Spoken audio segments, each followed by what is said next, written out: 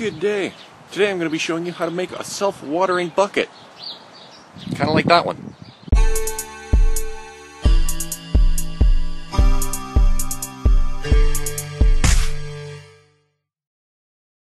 So if you're going to reuse a 5-gallon bucket, you're not going to buy one, you're going to reuse one, make sure it didn't have caustic chemicals in it before. It should be a self-explanatory warning, but I still got to say it. So clean them out. Don't use them if they've been used for shit. Don't do it. I'm warning you. You can find 5-gallon buckets at places like bakeries, delis, butcher shops, pretty much anywhere. Like you can get food grade ones. I have one over yonder that had icing in it. Clean it out real good. Wasps love icing. So what you will need is a piece of PVC pipe, 1 1/4. Doesn't have to be. It helps if it is. A basket. Ideally, you'd want to use hydroponic baskets or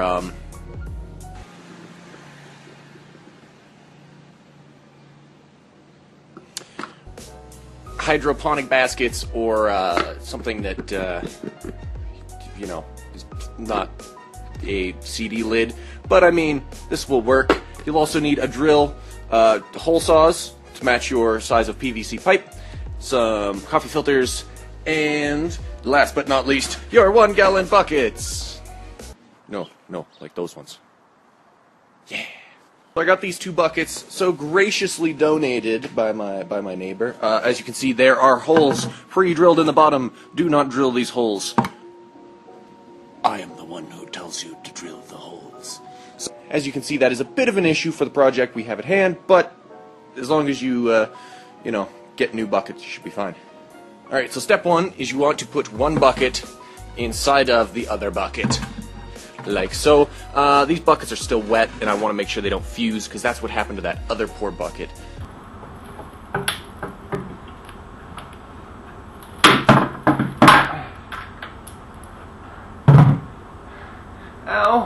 Now we take our PVC, which is too fucking long. Great God. Now, because my piece of PVC is too frickin' long to stand up in this garage, you then measure from the bottom of the bucket to just above the top, so you want your piece of PVC sticking up about that far from the bucket, which is 21 inches. Don't know if you can see that. And now on our piece of PVC, I will measure 21 inches.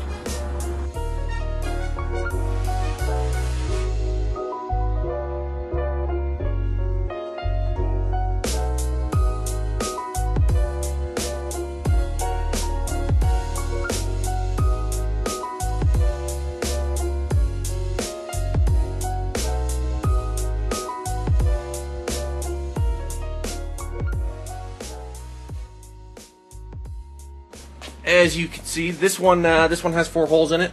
The inside bucket doesn't really matter too terribly much. I'm choosing this one because the other one has cracks in the bottom, and this inside bucket will be the one that holds all of your dirt. So now what we will do is we will find the correct hole saw. Yes, that will fit our piece of PVC we have just cut. Alrighty, ladies and gentlemen, guess what's a 7/16? And also something you shouldn't try at home. Yeah. Alright, so I figured I should talk over this because I didn't really do a very good job of explaining it in the video. I made the hole saw about a centimeter away from the outside of the bucket. You don't want it too close to the wall, the outside wall of the bucket, so make sure it's in just a little bit. And I put the basket on top of the bucket just to size everything up, and I had to offset it just a little bit so that way there was more room between where the hole saw was going through and where the basket is. You can play around with the basket position a little bit, just make sure it's fairly centered. It doesn't have to be perfect. It's all going to be covered up anyways.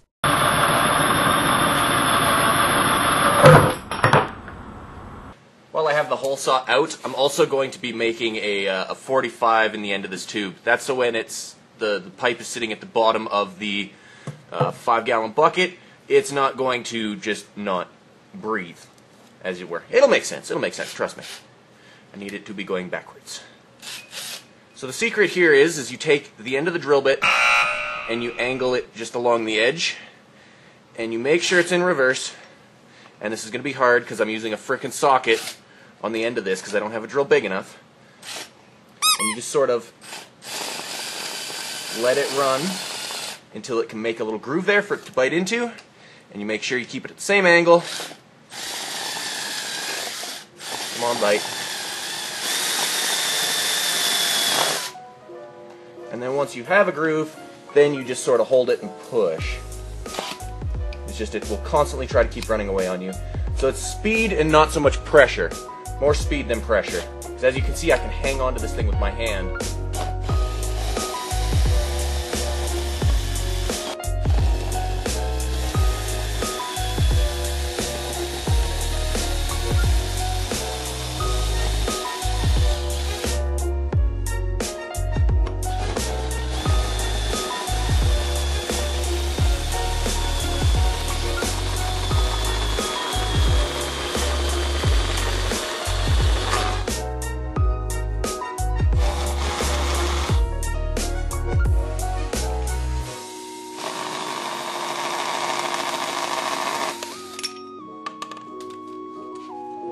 Hey, if the women can't find you handsome, they can at least find you handy.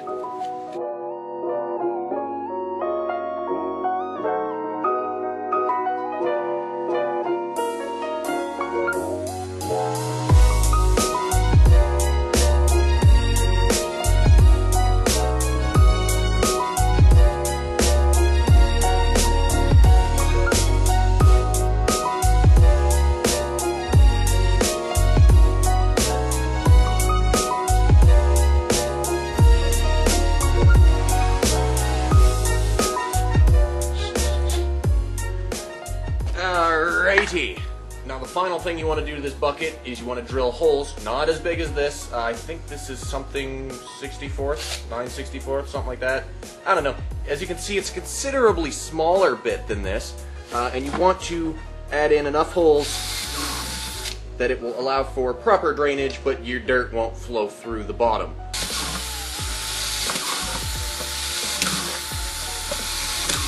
So the idea behind this, my friends, is that when you first start off your plant, let's put this the right way, your dirt will be in here and your water chamber will be down here. I'm hoping this is framed up right because I really can't see.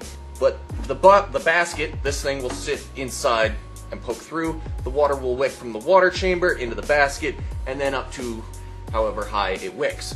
When your baby plants first start off, their roots won't go down that far, so you'll still have to water them through the top until they get a root system, and then you can start using the fill tube. Whoops, it's upside down. But you get what I'm saying here. So these holes are just to allow drainage so that the bottom of your plant doesn't become all funky. Now we have to drill holes in this here lovely container thing. So this is now our bottom bucket, and this is our top bucket. We can now put the two together, and as you can see, it sort of has this bottom chamber where the lip sits on the side and all of that. So we'll take this, and it fits. It's a snug fit, indeed it is. Come on, sunshine. There we go. Oh yes, and it fits. It almost fits to the bottom, as you might be able to hear. There's about like that much room between the bottom. So what I will do now is I will take this bucket out, kick this one aside, and with this in here, I'm going to drill the holes in it. Alright, wish me luck. Oh fuck. Oh no, it already split. So this is not going to go well, I can already tell. No pressure, just friction.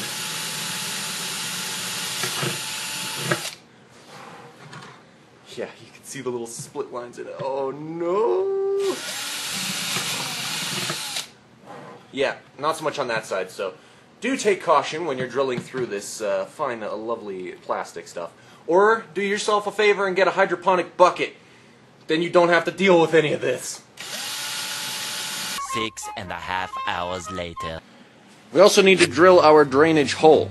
In order to do that, there's an easy way to do it. You grab yourself a flashlight. Oh, that's so bright.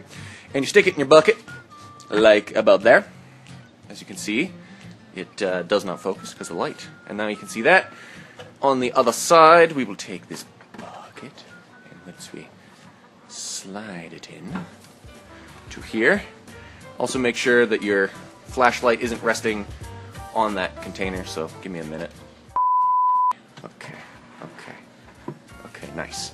So now that's in there. You can now comfortably see the lip, or the light divide, between the inner bucket and the outer bucket. And we'll take our handy dandy Sharpie. We'll then want to mark it right at about there. About there. Yes. And you want to go no higher than right there. And that will be your drainage spout for your water, so that way when you fill the fill stick, the water level will come up to about here, and then it will pour out the side.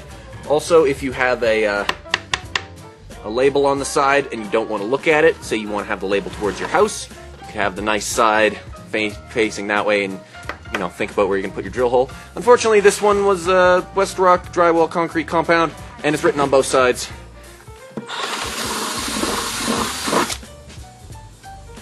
So this is the part where you would put your dirt in there. If you've got some pre-mix, then throw your pre-mix in there. If you want to add some nutrients to it, like some bone meal or some whatever, I recommend putting it in a wheelbarrow first, mixing it up, and then throwing it in there. Unfortunately, I don't have a bag of dirt or pre-mix either, so I'm going to go raid the neighbor's flower bed and get some dirt. Alright, so once you're done pulling the neighbor's petunias out of your dirt, you'll then want to make sure that you add dirt into the coffee filter first. Try to pack it down a little bit. The idea behind this is this will be your wicking basket. The coffee filter helps from the dirt getting into the water chamber. To patch these holes, I'm just putting marbles over the big holes and then going to fill them in with dirt afterwards. It shouldn't be a big deal. There's enough other holes. It's just a basic patch job, so I'm losing my marbles in the form of plant pots. And then just make sure you have your PVC in there, fill it up, and then put your plant in. So alrighty, so the final step would be to plant it. Sorry I didn't show you that, but I kind of need both hands for that one. And there you have it, you're done. You will have to water this from the top first, like watering the soil instead of using the fill tube for the first little bit, until this little guy grows some actual roots to reach the bottom, near the bottom of the bucket. You can tell when that is when you fill this up and he doesn't start to look like he's dying in a drought, which shouldn't be too long if they're not in a pot such as one of these. Anyways, thank you so much for watching, and we'll catch you in the next one. Peace.